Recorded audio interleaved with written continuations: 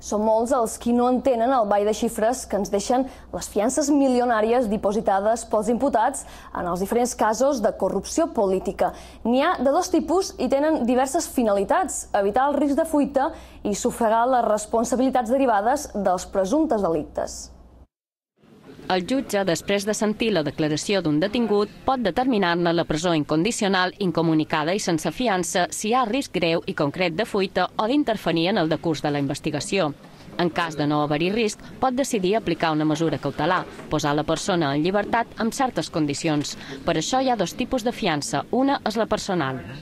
El jutge entén que si a la persona de l'imputat se li demana un cert dobbers, aquella persona s'ho pensarà dues vegades abans de fugir, perquè si no perdrà aquell capital.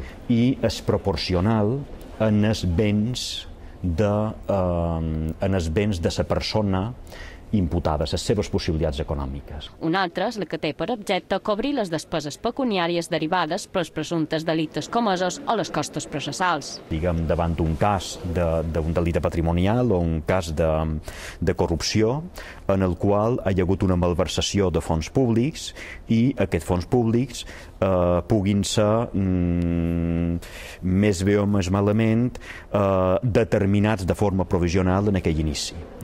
Aleshores, es demana una fiança per cobrir el que serien responsabilitats pecuniaris, responsabilitats civils majoritàriament.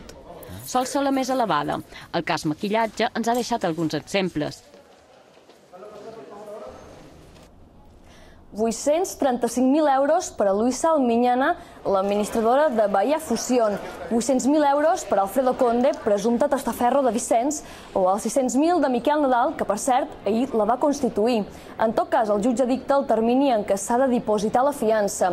Si l'imputat no pot fer-hi front, pot interposar un recurs contra la quantia imposada. Si no compareix o fuig, perd els doblers que van a parar a l'erari públic. Si queda en llibertat, se li reintegra la quantitat dipositada.